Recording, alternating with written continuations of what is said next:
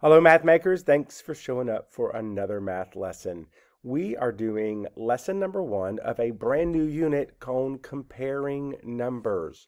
And we're going to be looking at, and you may have seen these before, less than, greater than, equal to, and kind of not wondered how to set them up correctly. Well, we're going to teach you how to do that today, and then we're going to practice building them. So, first, let's look at some terms to know. These are the important things because you can't do the comparing numbers without knowing what these are. So we have less than. Less than means if the number is smaller than another number, it's less than it. It's smaller, it's less than. Greater than is this symbol. If the number is larger than the other number, it is greater than. And of course, we're always comparing the first number to the second number, and that's how we do that. And last, we have equal, and of course, you've seen equal probably 1,000 times. If the number is the same, it is equal, or sometimes called equal to. If you ever see that, basically equal means something is the same as the other. 2 plus 3 is the same as 5. 5 is the same as 2 plus 3 because they equal each other. Now, the reason those terms are important is because when you're reading the answer to a greater than, less than, or equal to question, you're making a sentence. And this is how you know if you are correct. For example, 4 is less than 7 because it's smaller than 7, so we use the less than symbol. So 4 is less than 7. I know that sentence is correct, so I know my answer is correct. Or I might say 8 is greater than 5 because 8 is bigger than 5. And again, I'm always comparing these two numbers, so 8 is greater than 5.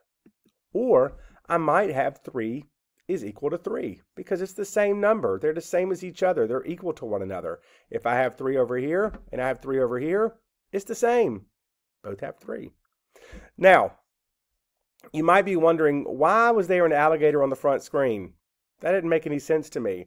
Well, a lot of people and a lot of teachers often use the alligator to help you remember which symbol to use because the alligator always eats the biggest number.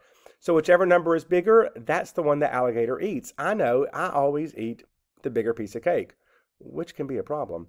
But in math, the alligator is going to eat the bigger number. So 9 is greater than 2. See, 9. The alligator is eating the 9 because it's bigger. It wants more. Or you might say 1 is less than 5. Look at the alligator. He's going after the 5 because 5 is larger. So 1 is less than 5. And this is why I tell you we're making a sentence, because this sentence lets me know that my answer is correct. 1 is less than 5. And just make that alligator eat the bigger number. So a lot of people use the alligator to help remember. If that helps, use it. If you don't need it, that's fine too. Either way, I just want to make sure that I'm helping you, or we're helping each other, figure out how to do this better and correctly. So let's do a few practice ones together. Now, I have a 1 and a 3. Let's compare them. Is 1 greater than 3, less than 3, or equal to 3? Which one would I use? I know that 1 is smaller, so I'm going to use less than. And what would my sentence be? My sentence would be 1 is less than 3. Already makes sense, doesn't it? Let's practice a few more. I have a 4 and a 2. Is 4 greater than 2, less than 2, or equal to 2?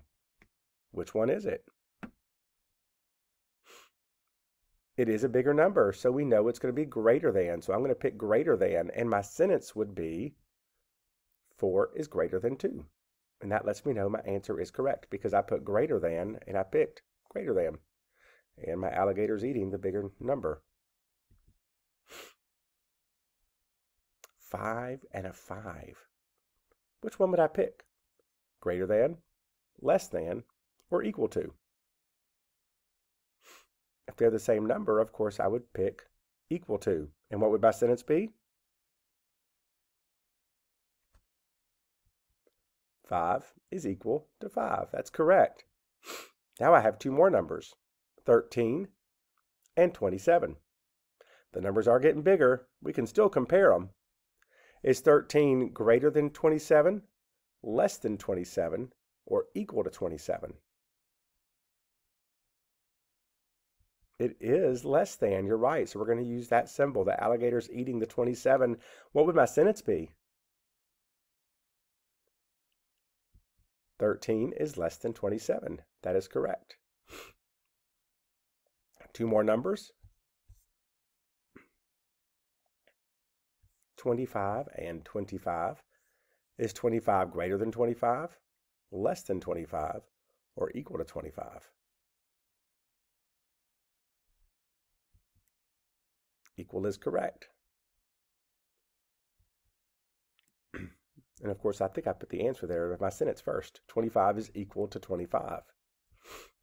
Next, I have an 18 and a 15. Is 18 greater than 15, less than 15, or equal to 15?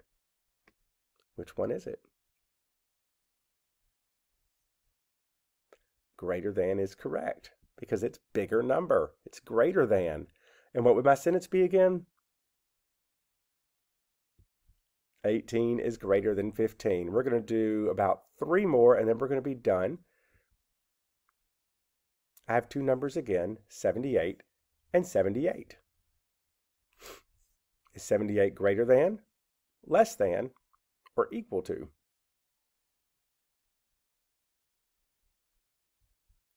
They're the same number, so it's going to be equal to. And what would my sentence be?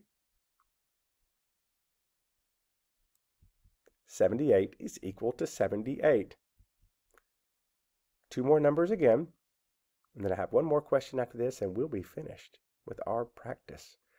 14 and 17. Again, which one would I pick? Less than. Remember, the alligator eats the bigger number. And what would my sentence be? 14 is less than 17. And last one, a 2 and a 0. Which one would I pick?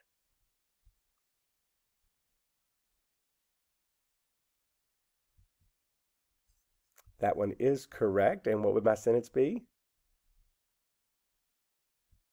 2 is greater than 0. I bet you're already getting the hang of it. I bet you're basically an expert now. I'm pretty sure you are. Guys, thank you for showing up today. You're making math easier just by being here. I hope you have a wonderful day, and we'll look forward to seeing you next time.